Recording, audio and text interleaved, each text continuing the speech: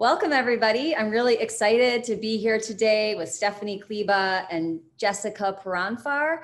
And we're going to talk about music therapy and why, as somebody with Parkinson's, you might be able to use music therapy to help you live well with Parkinson's. So, Stephanie and Jessica, can you tell us a little bit about yourself and how you got into this work? So I started out, so all music therapists have are board certified. So after I finished college, did my internship, I did a medical music therapy internship.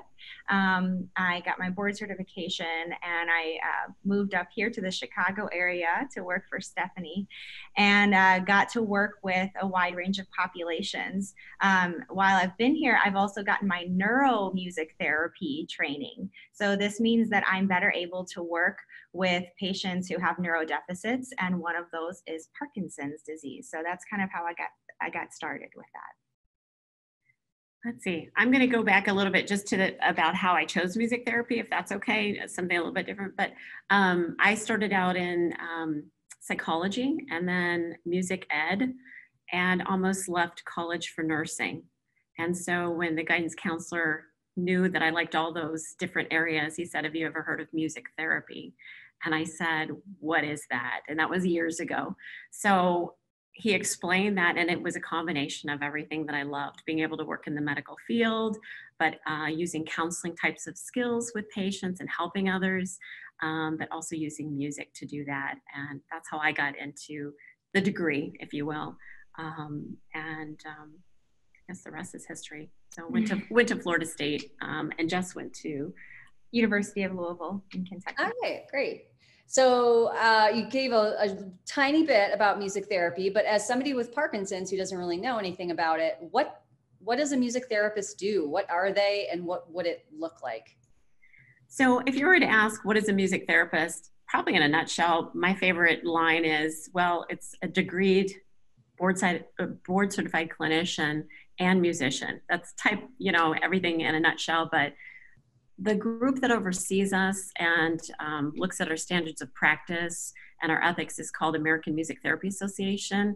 And their definition of music therapy is the clinical and evidence-based use of music interventions to accomplish individualized goals within a therapeutic setting. And that's by a credentialed professional who has completed an approved music therapy program.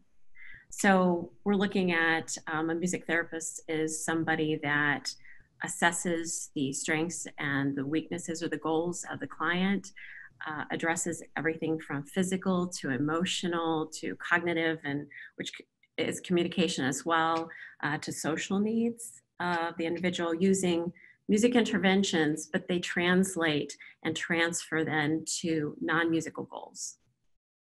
Okay, so how can music therapy then help people with Parkinson's?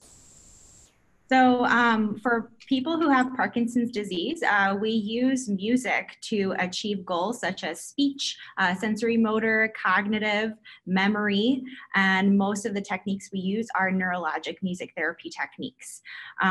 It is an evidence-based practice, and the techniques are also evidence-based. So some of the things we do, for example, vocal intonation therapy, VIT, and that is really just using vocal exercises to exercise your larynx, the respiratory.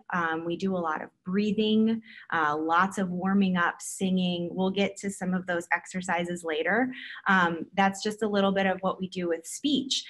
We do a lot of exercising with music, rhythm with music. We'll get to that later as well. So really working on the three main areas are speech, motor goals, fine motor and gross motor, and then cognitive skills and memory through music. Okay, so you named some of the specific symptoms that people with Parkinson's face.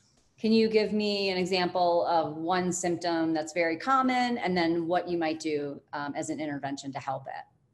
So like, for example, like the symptoms of Parkinson's, we know that a lot of people who have Parkinson's have bradykinesia or issues with movement, slowed movement, and shuffle of step, slowed slowed steps and things like that.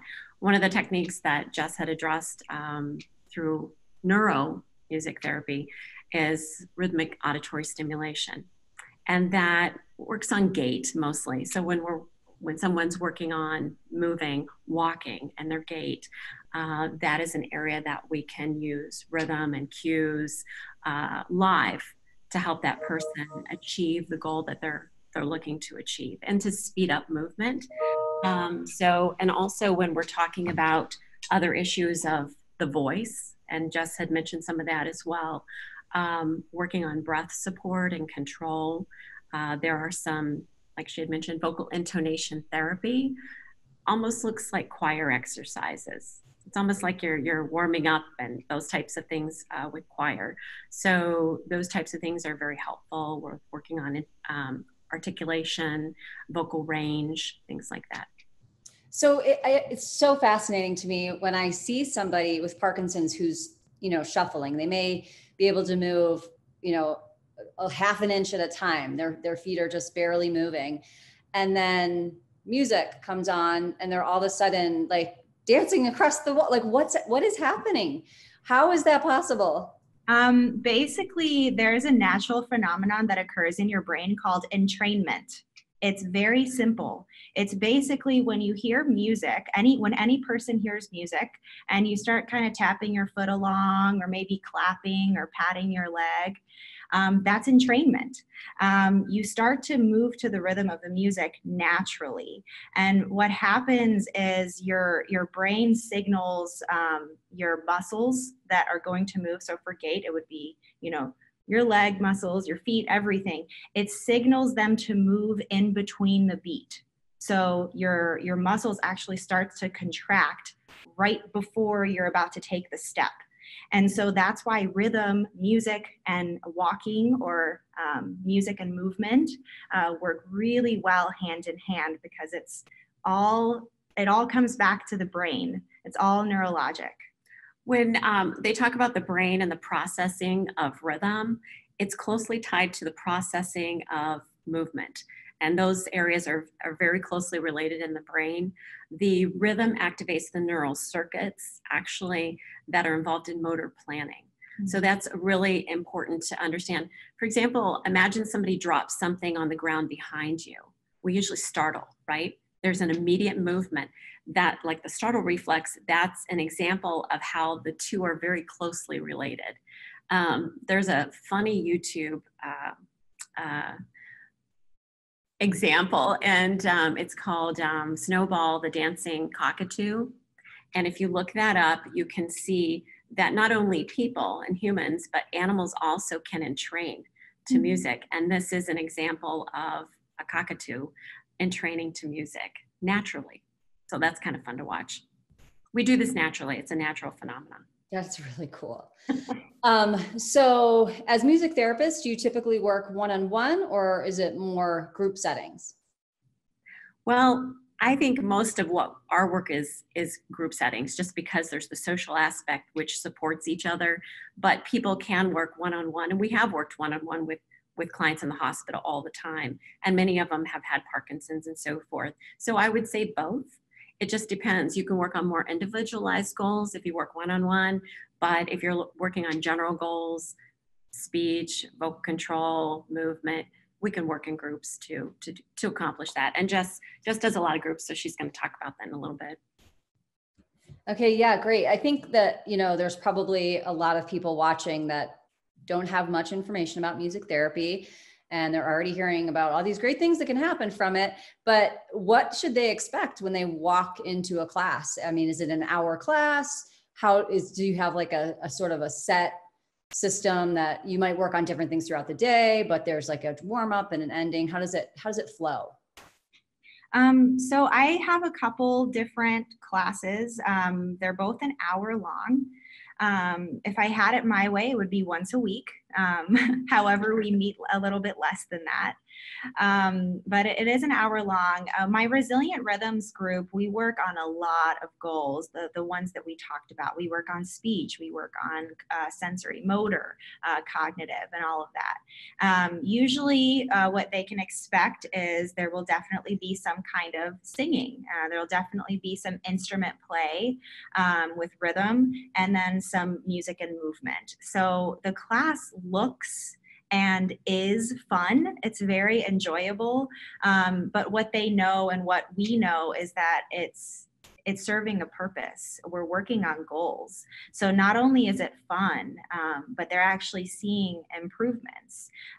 So generally we start with some breathing exercises, and a lot of music therapists, we use a metronome. So it's basically gives you a very steady beat. We do a lot of breathing with that to control the airflow, and lots of breathing exercises, inhaling, exhaling, seeing how much we can control the breath and get the air moving. And then we'll do some vocalizes, some vocal intonation therapy. We'll work on articulation, and also we'll sing with intent. It's always, everything is always done with intention, movement and speech. So we'll work on articulation, projecting the voice and making sure it doesn't fall off at the end of lines or sentences. And I'll give you some examples later. And then after we've sung some enjoyable songs that everyone knows, and worked on the articulation and the projection and all of that good stuff, then we'll move on to some instruments, and we'll do some therapeutic drumming. Sometimes we'll use a metronome for that as well to get started. And that also goes hand in hand with movement. So a lot of times I'll couple them up, and one person will hold the drum and the other person will hold a mallet that's used to hit the drum, and they'll hit it in different areas. And that goes along with timp, right? Which is another NMT technique that we use. And let's see, we do some dancing as well, a little bit with scarves, just a lot of movement to get their bodies, their muscles loose, and get them moving. And that's mostly what I do in my Resilient Rhythms group. I do also have a singing group called Sing Out, and that's part of the Parkinson's Voice Project, which is a national group that started in Texas. And after these patients have worked with speech therapy one-on-one, they do speak out in loud crowd. And then the third part of that, once they've graduated from that, they get to come to Sing Out. And that class is pretty much an hour of singing, but we do a lot of exercises, a lot of vocal exercises, and singing is a full body exercise. A lot of people don't realize that. So we'll start with some stretching the body, stretching the face even, and then we'll do a lot of breathing exercises with the metronome, vocalizes, and then we'll get to the songs. Okay, so here's my objections going off. What about, I can't sing, I cannot play music, I can't dance. You know, I'm assuming those are objections that you might get when you talk to people and say, hey, you should come. And they're just like kind of paralyzed by the idea of having to kind of put themselves out there like that. Mm-hmm. What do you say to people like that? And what are other objections that you run into? I say, don't worry about it. You don't have to be musically inclined to participate in music therapy. It's okay if you're tone deaf. You know, you don't have to be good at singing, or even if you used to be good at singing and maybe you're not anymore, that's perfect. Come. It's not so much about making beautiful music as it is the purpose behind it. Why are we doing it? You know, if people say, oh, but I have terrible rhythm, that's okay. It's still serving a purpose and a goal, and we're not here to perform. We're not here to put on a show. This is for you. That's really the only objection I get. I mean, I don't really get any objections. I would just say it's very important for us to educate not only the people who come to our groups, but other healthcare providers, other staff, and caretakers and loved ones as well. Great. You spoke to this a little bit, but you said that you would like it to be every week, but it's not every week, it's less than that. Can you talk a little bit about the importance of consistency? Is music therapy something that stays with somebody if they, do it a lot? Does it go away immediately? What should somebody expect in terms of sustainability of this type of exercise over the long term? I would say just like with anything else, practicing and exercising every single day, even if it's just a little bit. Dr. Stegmoller has done some research on this of how long the effects last. And after a 8-week period, they had music therapy once a week for 8 weeks. They started seeing some major improvements. After about 2 months, it started to fade away when they weren't going to the class. So I would say, PD is a degenerative disease. So you definitely have to work on things consistently exercising, consistently practicing, singing, vocalizing, doing the exercises. And I typically do send home the group members with a little bit of homework, or I do encourage them to do some exercises on their own daily if they can. That's great. What are some of the most, fun success stories that you've had with people in your classes? One of the one-on-ones that I can share with you, this is about swallowing, which is a big issue with Parkinson's too. But we work on needs. So this client had a need and had dysphagia, trouble swallowing, and was going to be put on a feeding tube, which you never want. Obviously, unless it's needed.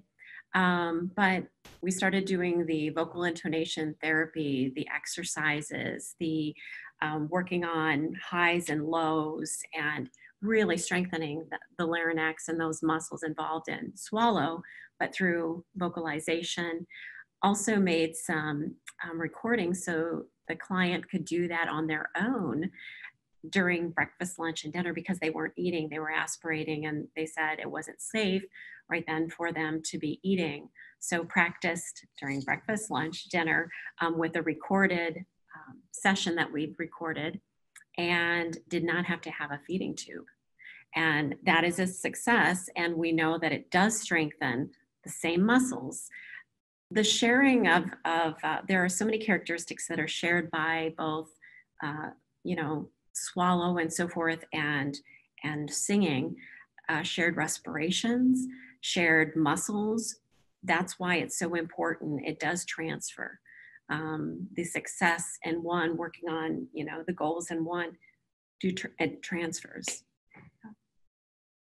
That's great.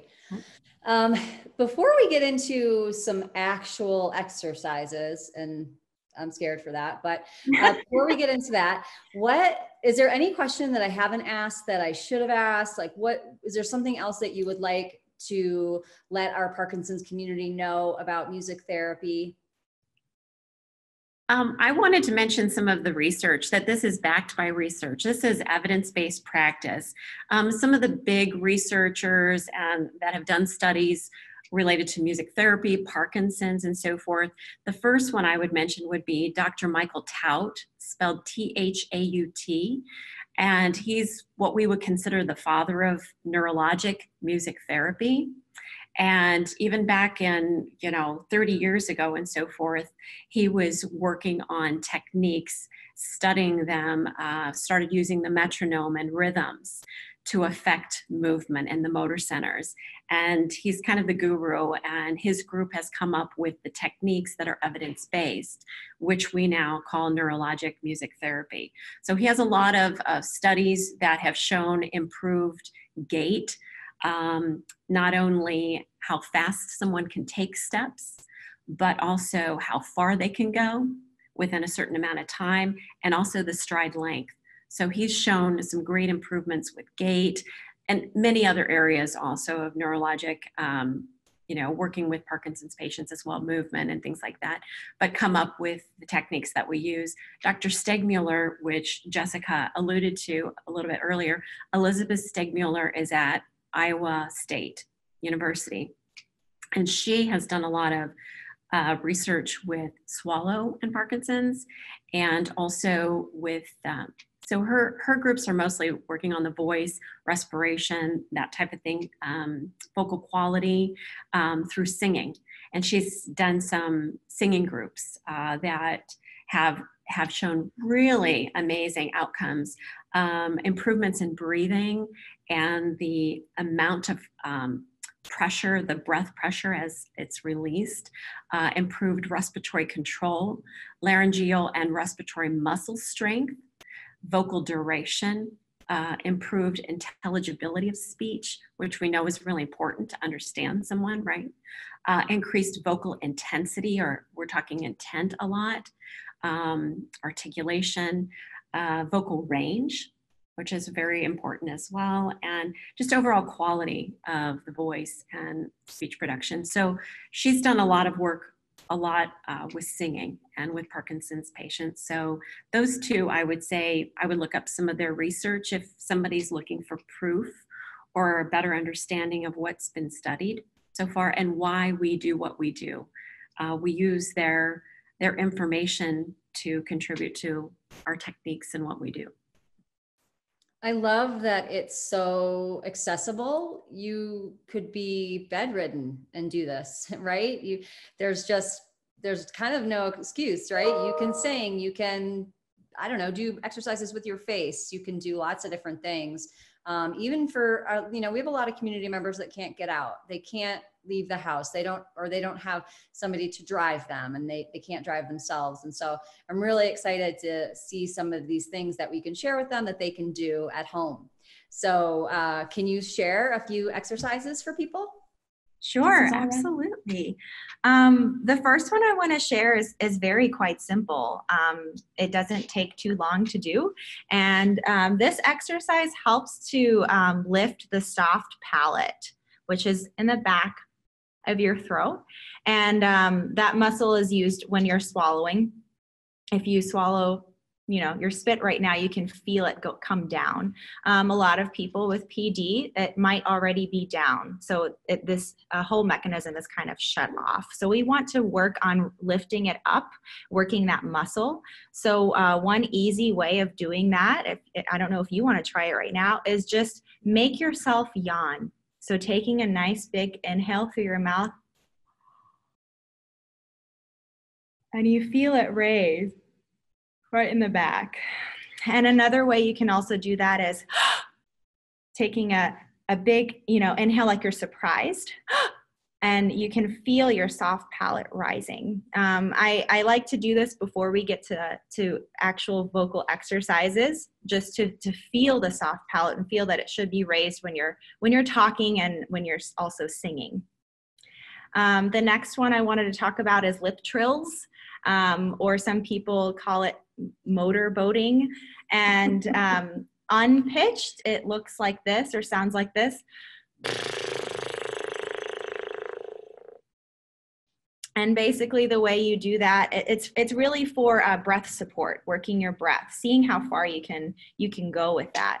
And basically you press your lips together if you want to try it, but not too much. You press it just enough for air to come through. And some people like to pinch the sides of their lips to help, but you take a nice deep breath and let it out. And I like to exercise seeing, I say, how long can you hold that for? Let's see how long can you breathe in and then hold that out for, to practice that breath support and moving the air. And then the next part of that would be to start it on a pitch. So, and then progressing that, something like,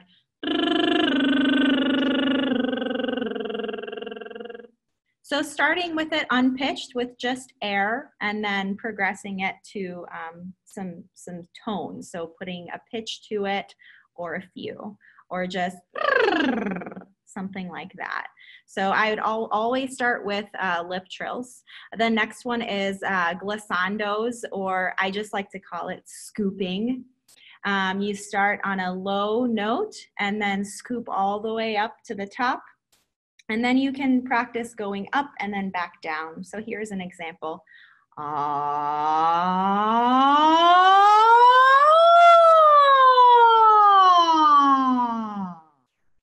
It doesn't have to be too high or too low, just whatever your low and whatever your high is. Practicing scooping up, scooping down, and then doing them both simultaneously or right after the other. And to go along with the glissandos, also I like to do sirens. So just a higher pitch. Woo, woo, woo, and seeing how high you can go with that. Really just projecting. I like to tell people project to the other side of the football field so that they can hear you over there. And another few exercises I like to do are for articulation.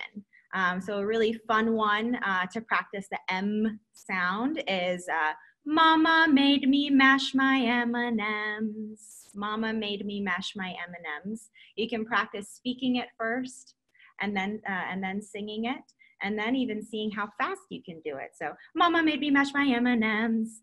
Just practicing that articulation. And another good one is just Ma me mi mo mu, and you can change that to any consonant you want. Ta te ti to tu, sa se si so su. You can start taking it down from there or pulling it up just to practice the range. So really getting a good range, because a lot of persons with PD, speech starts to get monotone, kind of stays this around the same level, or just becomes quiet and held back.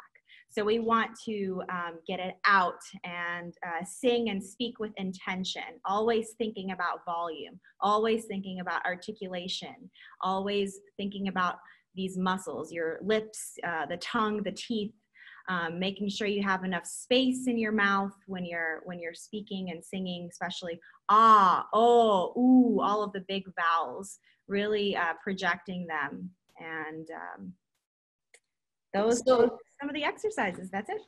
Cool. So when you, I can't remember what word you just said, but you said something. Does this also help with facial masking?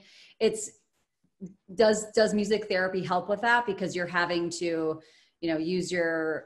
you're using your voice so much? Does that sort of naturally lend itself to help with facial masking? Changing the affect and that people, yeah. Oh yeah. Obviously it does, because you're moving your mouth around quite a bit. Yeah. So it has to. You're using Do you know if there's any evidence or research saying that it lasts after that, or? I haven't particularly seen it. It doesn't mean that it's not out there, but not specifically I haven't seen it. But like I said, we do some stretches, and that includes facial stretching that I also recommend to do daily. So one of those, I like to hold for 3 seconds and then release. So one of those is raising your eyebrows and then release. And then smiling and release. Scrunching your nose and release. Opening your mouth really wide. Sticking your tongue out and release. Things like that. Frowning. Any kind of movement in the face. I like to stretch right after we do some body stretching as well. Just to get all of this going, because we are working the mouth quite a bit, and opening it wide and smiling sometimes. And then the lip trills also, help with that as well. It gets everything loose and ready to go. Right. So what is good for people to anticipate? This is an hour class of them. Like if they were going to go to a group music therapy class, they might go for an hour, 45 minutes or an hour. What do they expect at the end? I mean, are they really tired? Like they should make sure that they don't have something afterwards, or do they usually feel fine? Like I'm just trying to anticipate what a new person to it might feel like. A lot of times there's more movement too. After the vocal warm-ups and the singing, a lot of times there's movement as well. Mm-hmm. So Or are you finding that they're tired? I'm finding that they're very energetic and motivated and ready to, leave and finish out the rest of their day usually. Sometimes they make comments like, oh, wow, that was a workout. I didn't expect that. But they're having so much fun that you don't really realize that you're exercising because you're having a great time. Right. And one thing I think we forgot to mention was dopamine. The mood. Mm-hmm. When you're listening to music and making music, you're releasing endorphins, and dopamine is one of those things that you're losing with PD. So dopamine, oxytocin, serotonin, prolactin, a bonding hormone when you're creating music with a group of people. So not only do you have that sense of community with others who are like you and experiencing some of the same things, but you're getting a workout, but it's usually not so exhausting that you have to go home and lay down. It's just enough to make you feel good. It helps boost your mood, and it motivates you. Great. So for the exercises that you shared today, how often or how many of them would you recommend for people at home to do it? How many times should they do the smile, or how many times should they do the scales, or, what would be a great sort of prescription for that? For daily? Yes. I would say all of it. I would too. If they can, whenever they can, just whenever they think of it. Whenever they think of it, whenever they can, at least once a day. Make a list of the different things that were mentioned. Yeah, I was thinking I'd actually create a checklist for them. They can print it off, and then they could just look at it and say, oh, I'm going to do that one right now. Yeah, that would be wonderful. And additionally, singing songs, their favorite songs, even, just putting on the radio or putting on their records or cassettes or CDs or whatever they use for their music, Spotify, YouTube, putting on a song and singing along to it. And thinking about all of those things while they're singing, thinking about articulation, thinking about projecting their voice, because you really have to do it with intention to really get something out of it. One of the uses that we've discussed before, we didn't discuss it yet today, was when people have the shuffling or the freezing of the gait. One thing that they can use would be an earbud just in maybe one ear so they can still hear traffic and so forth. But when they're out, keeping music on that has a good constant rhythm, so that then again the motor centers are firing. It's that continuous movement, so it helps support that continuous movement in the body. So using that as a compensatory types therapy that they can do on their own. So if they're worried about walking into walking through the double doors and worrying about freezing, a lot of times people have used the earbuds with something rhythmic to keep going and not have that freezing. And it's worked very well for people. So I've seen quite a bit of that, and that's a supportive thing they can do on their own. That's great. So not everybody lives where you live, but for those in the area that are watching, how can they find you and learn more about the work that you're doing at your studios? Well, they can find out about our group and what we do through Expressive Healthcare Solutions. That's our group of music therapy. But if they're looking for a music therapist, they can go on the American Music Therapy Association website. So if they Google music therapy, it'll probably come up first. Again, it's American Music Therapy Association, and it has an area that drops down that find a music therapist. So they can put in the area that they live in. Also, if they're looking for somebody with specific qualities, somebody who works with neuro or who works with Parkinson's, a lot of times they can choose music therapists that have the right credentials or backgrounds. So that's a great way to find a music therapist near them. They're welcome to reach out to us through our website. They can ask questions. We're glad to answer them or get in touch with them and help them. And if they can't find somebody near them, maybe we can help put them in touch with a music therapist near them too. So there are many things that can be done, learning these types of exercises at home, but also just informing yourself about how music affects the brain. It's key. People think it's fun and it's silly and it sounds like, oh, that can't be, therapeutic. Well, it really is. Really is.